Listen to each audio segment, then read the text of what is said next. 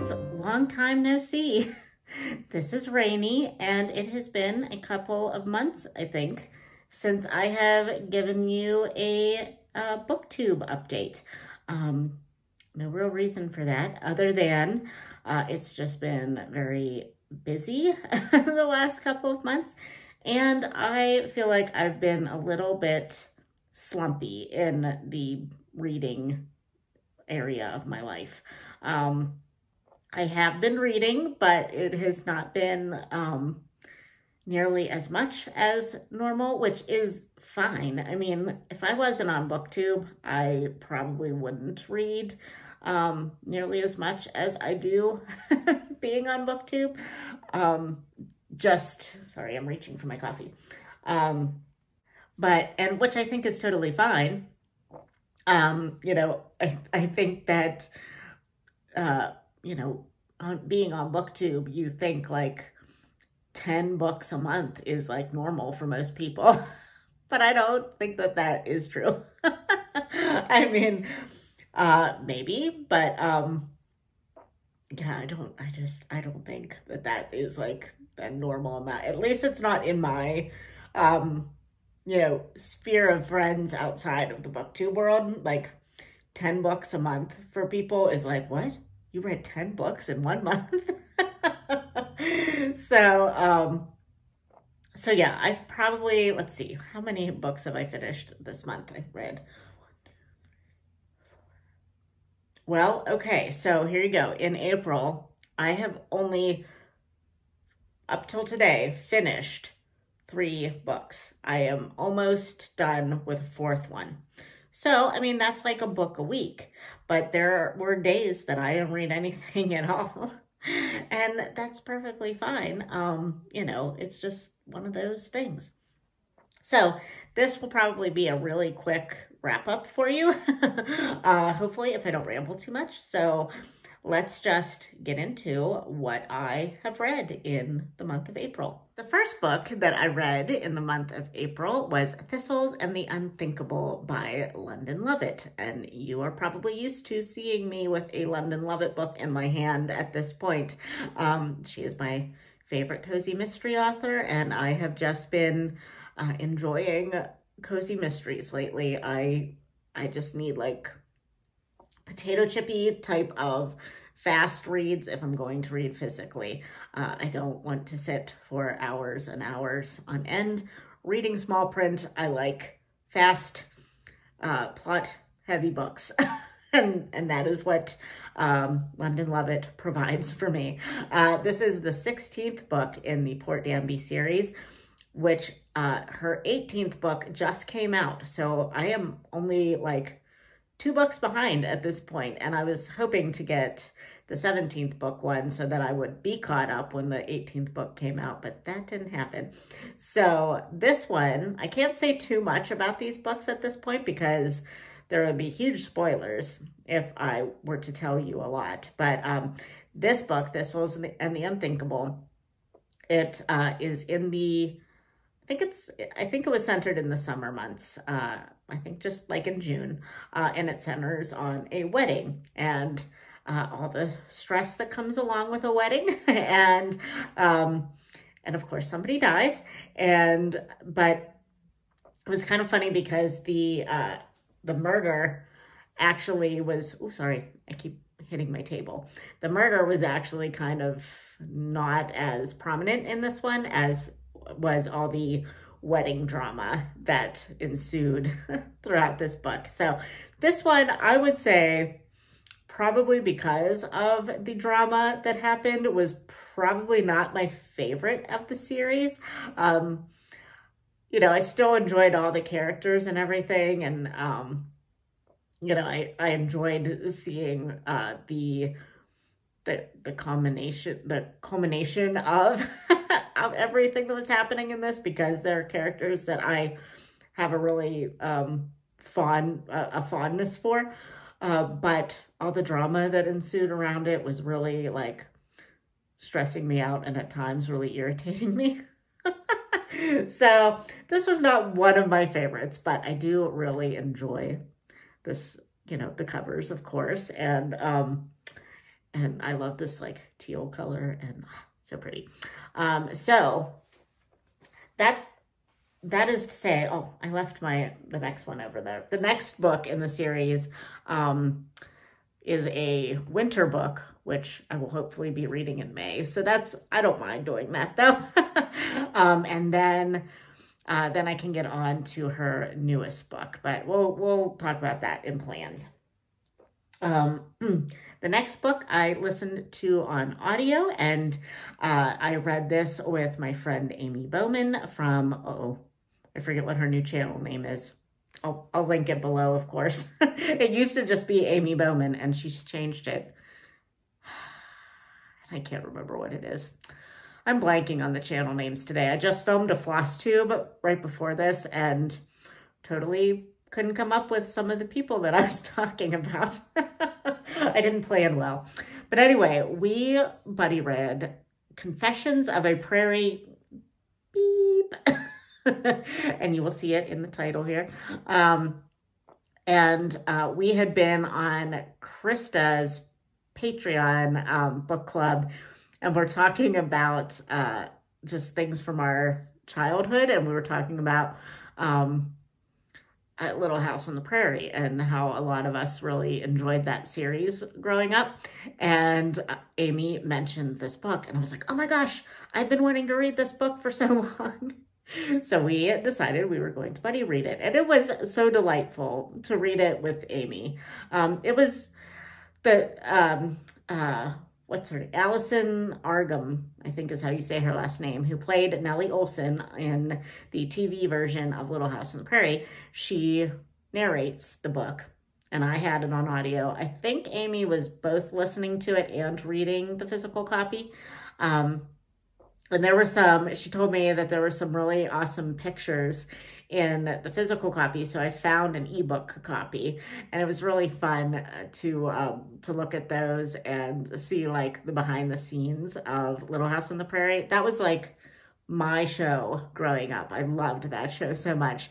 So this was just really a delightful look back at that through the eyes of one of the characters. I was a little bit concerned that it would kind of ruin it for me when she started telling us about the like real people behind the show. But it didn't. Nellie Olson, Allison Argam, she really has a fondness for that time in her life, and she is not one of those people that is upset that she's been stereotyped as Nellie Olson. She really feels like being on that show saved her in a lot of ways. There's some really heavy stuff that Allison went through in her life, and yeah, so there was a lot of that, and a lot of lighthearted things too, and a lot of interactions. It's funny because one of my favorite characters, or my favorite character on the show, was Mary Ingalls, the oldest sister, and the girl who played it, like they don't paint her in the greatest light. Let's just say they're not like mean about her, but they basically were like, yeah, we weren't friends. And so that kind of ruined Mary for me a little bit, but not a lot. Like I realize I acted for many years of my life. I realize that, the characters that you see on TV are not the way that the people act in real life, but I just didn't want to like hear that one of them was like, a horrible, diva or something like that. And it was never anything like that. Like, she definitely didn't make anybody out to be divas on the show or anything like that. So it was really nice to just hear like a refreshingly nice view of something that you grew up loving, and to have somebody, one of the characters, not be like, oh, I wish I'd never done this show. It was so awful, It was not like that at all. She's very happy to be thought of as the Prairie Bee. So it was great. And I loved reading it with Amy. Amy she's very good at buddy reading and like taking notes. I am not good at taking notes. And she would message me and just be laughing about something. And it was great. So I really enjoyed that experience with her. So then the final book that I read in April that so far has been To Be Where You Are. And it is the final book in the Mitford Years series by Jan Karon. And if you have been following me and Kate Howe and Angie from Literary Labors and Chelsea from Voyage of a Time Wanderer, you will know that we have been co-hosting a read-along of this series for over a year now. There were 14 books in the series, and when we got done with the year that we did, and we did end up taking a couple of months off for just other things that we all had going on. So when we got to the end of what we were planning on for the year, we were like, we got to finish this series. We love it so much. We got to finish it. So yeah, that was really nice to finish up the series. It was just a lovely little, last book for like kind of just tied everything up. And yeah, it's another one that I can't really say a whole heck of a lot about, because, it would ruin things, but it centers around Father Tim Kavanaugh, who is an Episcopalian minister. You would think that I would know this after 14 books, but I feel like he was Episcopalian. And it's definitely a Christian series.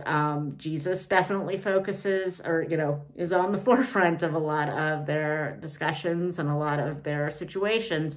But we all agreed that we don't feel like it was ever cheesy or forced. It was definitely just woven pretty effortlessly into the lives of these people. Like, you never felt like they were just gonna preach you a sermon in the middle of some, random event.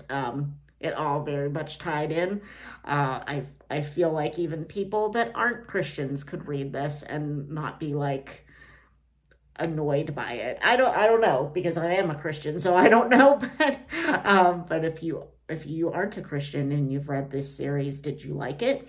Did you feel like it was too preachy or whatever? But I mean, obviously it's a Christian series, so you should know what you're getting into when you read this. But yeah, it was just so lovely. All the characters are lovely. It's very character driven, but there are a lot of sort of heavier plot lines that run throughout the series that just make it a very interesting read, and you're really rooting for a lot of people. And there's definitely a lot of redemption arcs in the story or throughout the series. So it's just been a joy to read it, and we're very sad that it's over. And I almost want to just restart the series all over again already, because I loved it that much, but probably won't do that. But at least not for a while. We are going to be starting a new series for a read-along, the Miss Julia series in May. We haven't picked a date yet, but we decided we wanted to continue on with a similar style series. So none of us have ever read this Miss Julia series, though, so it might not be in any way, shape, or form like Mitford. Who knows? But yeah, we're looking forward to that. Okay, so those are the only 3 books that I have fully finished in the month of April. However, I am currently a little over halfway done in Our Mutual Friend by Charles Dickens. Sorry for the library copy glare. I am actually listening to this on audiobook. And I was trying to like follow along in the book for a while, but I kind of got out of that because I was just being very sporadic reading this or listening to this. So I didn't really keep up with page numbers and all that stuff. So I am buddy reading this with my friend Tiffany from Beautiful Minutia and her friend Amy. We are, we had a couple of other people in the group with us too, but they kind of dropped out on us. And actually I think, at this point, I'm the only one still reading it. I just, yeah, like I said, I kind of got slumpy in the middle of the month. And I will say that I am realizing that it is kind of hard for me to follow Dickens on audio. I probably should just physically read Dickens from now on, because at the very beginning of this, I was having a really hard time following the characters and the different storylines that Dickens always has going. Now that we're farther in, I'm having an easier time and I'm enjoying it more, but because I let myself get so far behind because I got bogged down with so many characters, you know, that's why I am so far behind. So I'm thinking for my next Dickens, I might just have to buckle down and just read it physically or read along with an audiobook, but it's not going to be one that I can just sit and cross stitch while I am listening to it. I'm going to have to, or I probably can do that, but I definitely can't be at work and listen to this. That was what I was doing. And some books I can do that, listen to an audiobook while I'm at work, but Dickens is not one of those authors that I can do that. So if I do listen to it on audiobook, it's going to have to be at night while I am crafting.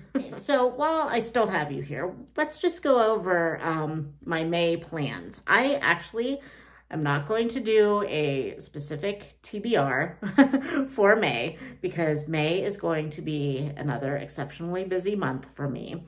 And being that I still feel kind of slumpy, I just don't really want to get into a giant TBR.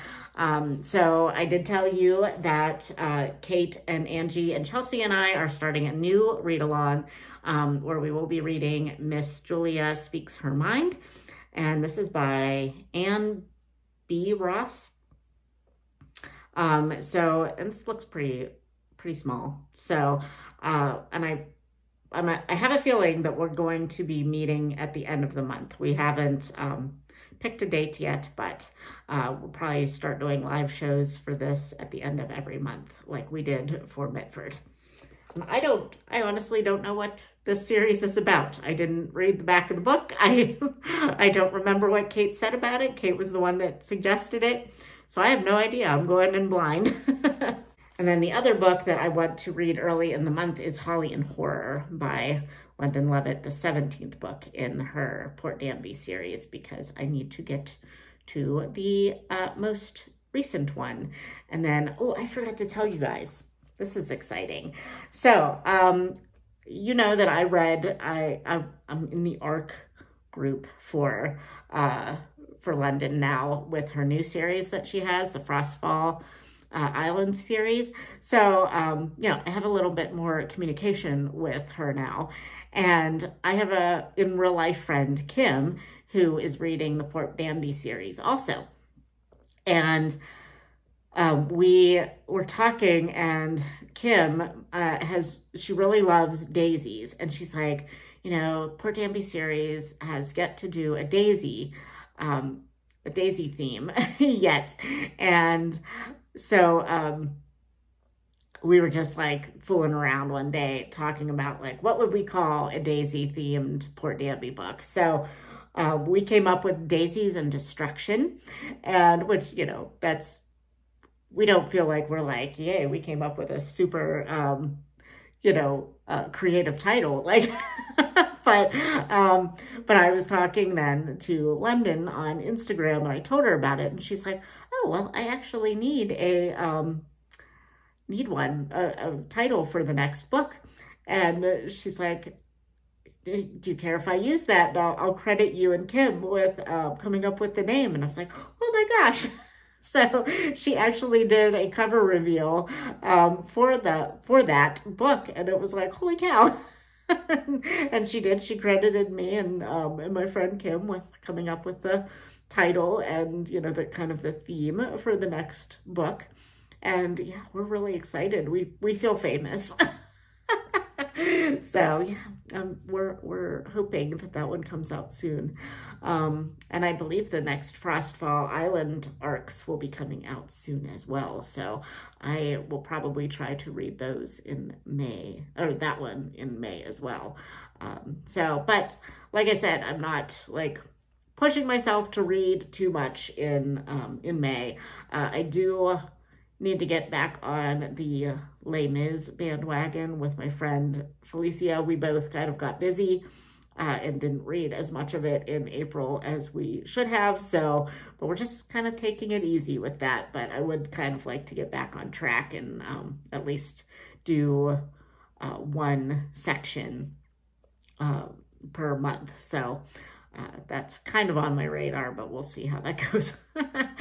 So, but anyway, this has probably been a longer video than I intended it to be for as little as I've read this month. So I will sign off here, and we'll see you sometime in May for hopefully another, maybe a weekly reads, or maybe it will only be a wrap up again. I can't say. So, all right, friends, I will talk to you soon. Bye.